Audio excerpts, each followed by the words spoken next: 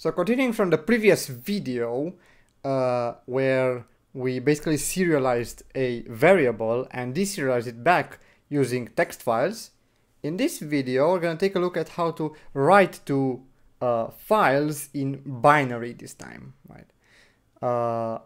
So what's the issue? What do we have to solve here? Basically the exact same thing. We have here a struct, right? We have a struct and it has two coordinates. It's called point. It has an x and an y. And what I want to do is first create one of these, a variable of this type. So point, I'm going to call it p1, and that's going to have its x value set to, I don't know, let's say 13, and then its y value set to -5, for example. And I'm going to have another variable here. And what I want to do is write this guy to a binary file and then read it onto this guy, so that at the end I can print its values and they should be the same as p1, right? The values from p2 should be the same as p1. How do we do that using binary files? Well, it's similar to how we did it with just text files. First things first, we have to have file handlers. I'm going to call them here file. I'm going to call it in and out, right? So similar to what we had before. The first step is to open this this file for reading. So exactly the same function call. So I'm going to say here fopen. In my case it's _s because I'm using a more recent compiler and it sort of warns me that there's a secure, that's what this S stands for, version of fopen. But if you're using just fopen, no worries, it's basically the same thing, except the first parameter is the actual pointer to this guy, right? So the first parameter is a pointer to our handler, right? So here we have a file pointer, and if you want to denote the location of a file pointer, that'd be a file double pointer basically. So we're just gonna get the address of our out because we want to open a file for writing. Then the file name, I'm just gonna call it point dot, let's say bin this time, from binary. You can say that's fine as well. You can use any extension really, it doesn't matter. And then I'm gonna say here I want this third parameter is the mode, and similar to when we wrote to text files, we just have to say W, but suffix this guy with B from binary. So you want to write to this file in binary, not text, right?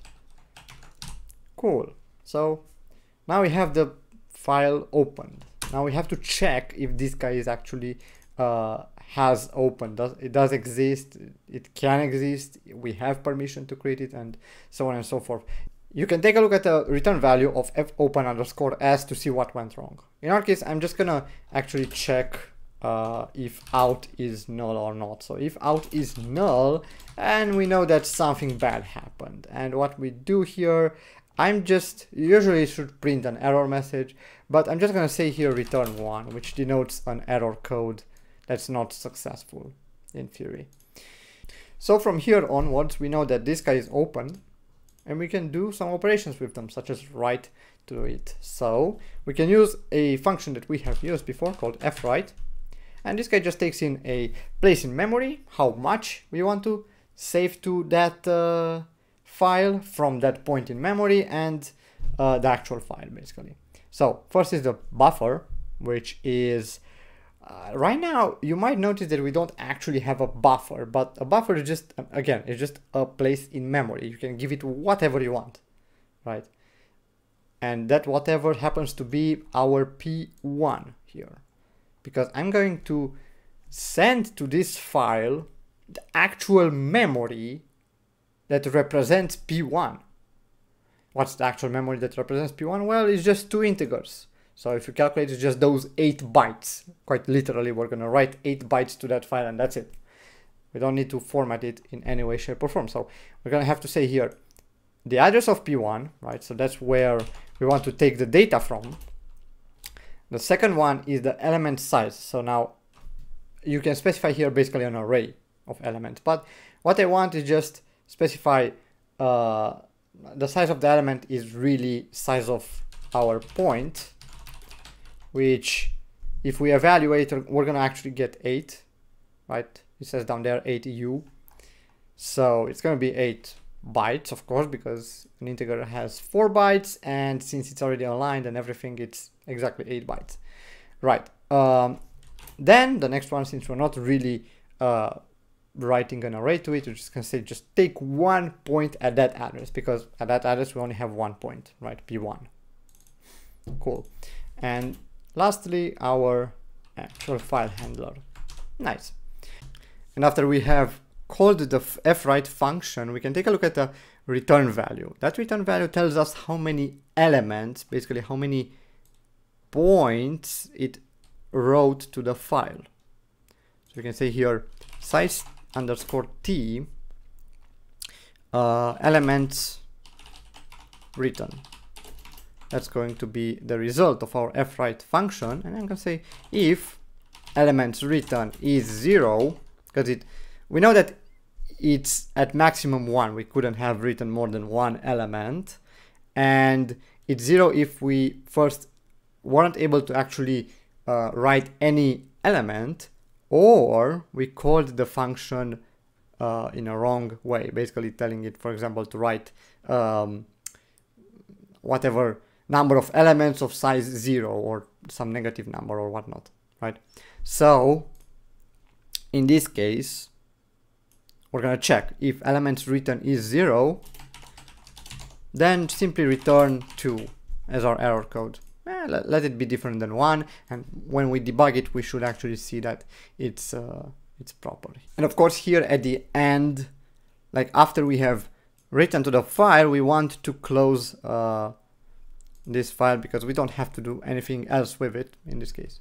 So I'm gonna just add an fclose here, fclose to out, and be done with it. I'm not putting it after the if statement because if we didn't write any elements to it, we would have actually closed the program without closing the actual file, which could lead to some problems. So now if we try to run this, you'll notice that nothing really happens on the screen. But if I try to look at the project folder, you're gonna notice that a file called point.bin has been created, and it has a size of 8 bytes. That's what we would expect. If we try to add this, and now this works in Visual Studio, but if you're not working with Visual Studio, you can search online for a hex editor, and I know of one that actually works, and you can open it there. But because we're using Visual Studio, I can just simply open it here, and it's going to open my hex editor, because this guy is a binary file. It's not a text file. It's not the same thing. We're just purely looking at bytes. And here we can notice some really cool things. First is that we get 8 bytes. That's nice. Then the first 4 bytes represent the first coordinate, the x coordinate, which we know it's 13 because here in hexadecimal is 13, right? Due to the NDNS, it's reversed, but that's fine.